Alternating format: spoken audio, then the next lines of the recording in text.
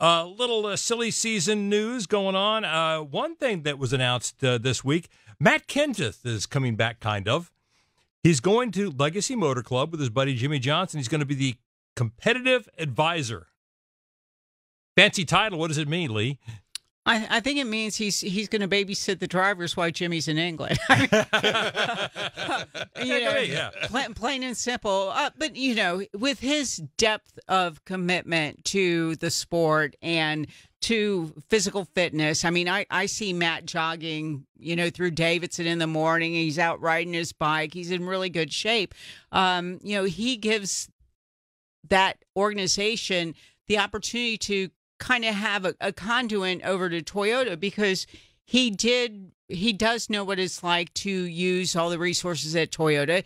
He worked with Eric Jones during, the Joe Gibbs Racing days, and Joey Cohen, who's, over there, they work together at Roush Fenway Racing. And so I think that he will be a really good addition as far as working with young drivers like John Hunter Nemechek and Eric Jones, and helping with the transition to Toyota next year.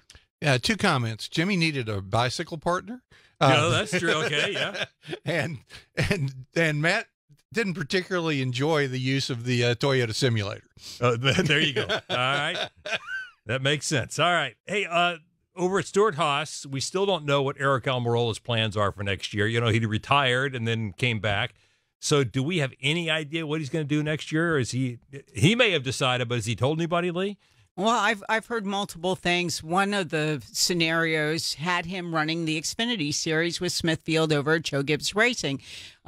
Since then, I've been told that Smithfield is going to concentrate on MLB football and the ESPN cornhole tournament. So I was even told Coach Gibbs went up and advocated for Smithfield to join JGR.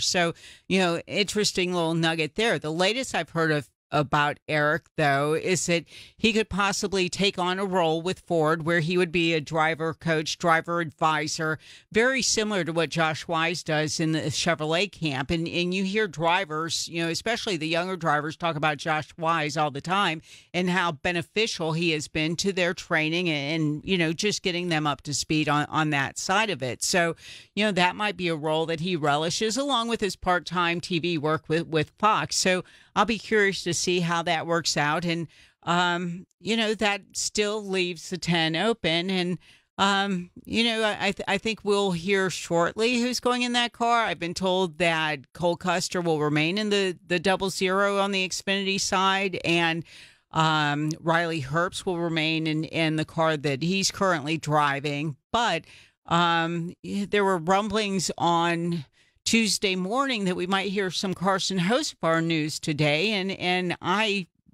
anticipate that he'll be at Spire Motorsports. How long it's going to be Spire Motorsports, with Gamebridge coming in and their level of support, we'll have to wait and see. But I think that right now the complexion of the sport's changing dramatically as over the last 12 months. Well, Reid, we've looked at Stewart-Haas and they got 4 cars, but I'm not sure they have sponsorship for maybe even 2 of the cars. So what, could they go to 3 next year? No, they don't, because their contract with Ford says you must run 4 cars.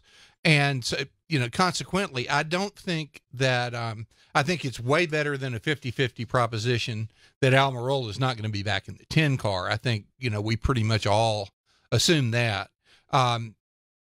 But as far as who the drivers are, you know who 3 of them are. So the 4th remains to be seen. If Almirola does take a role with Ford, then I think that's even more of an indication that he's not going to be in the 10 car next year, because that, if he signs a multi-year deal with Ford, then Stewart-Haas's relationship with Ford ends after or at least it's up for renewal at the end of next season. So could be interesting to see how that all plays out. Well, each week on the Riley Auto Parts Pit Reporters, we'll give you a chance to go to goprn.com and vote on our poll. And this week's question is, it's not really a question, it's kind of a statement, and you get to react. Advancing in the playoffs, it's fine the way it is, gives too much weight to the regular season, should reward postseason consistency more, or should it only be about wins and leading laps? Last week, we asked you, what are you most excited about with the new schedule? And this is pretty interesting. 40% said Indy back to the oval. Then we got 31% said the All-Star race back at North Wilkesboro, and only 29% said Cup being in Iowa. That came from the folks who live in Iowa.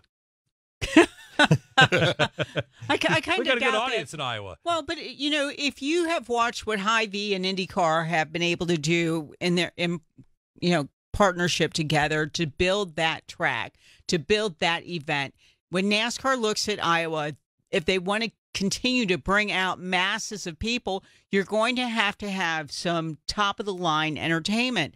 These 90 hair bands are not going to get it, because if you have Ed Sheeran on the IndyCar side, and they bring Bubba whoever on the on the Cup side. I hadn't heard of him. Yeah, Bubba whoever, and not Bubba. No, but anyway, you're going to have to find some way to entice them to the cornfields. It's a great track. I've had a chance to be there a couple of times. So maybe things will.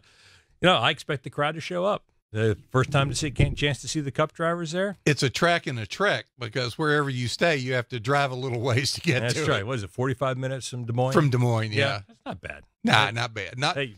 No worse than Michigan. Yeah, I was going to say, that's exactly the place I was going to talk about. You got to get from Michigan, got to get from Detroit or Ann Arbor to get to Michigan. So